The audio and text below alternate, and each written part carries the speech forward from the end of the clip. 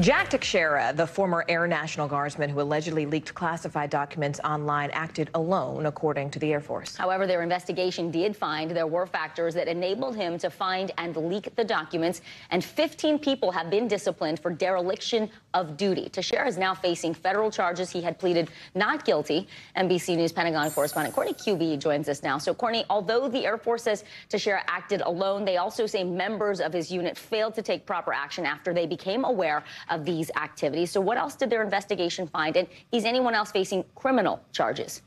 Yeah, at this point, we're not aware of anyone else who's going to face criminal charges. As you mentioned, more than a dozen people have faced various levels of discipline for this. Everything from what the military calls non-judicial punishment up to being removed from an individual, a colonel, actually, who was removed from his job at the 102nd Intelligence Wing up at Otis Air National Guard Base in Massachusetts. So those individuals have already faced their disciplinary action. And as you mentioned, the Air Force investigation finding that Jack Teixeira did act alone, but some of the officials in his unit clearly should have done more to try to, in the defense of national security information.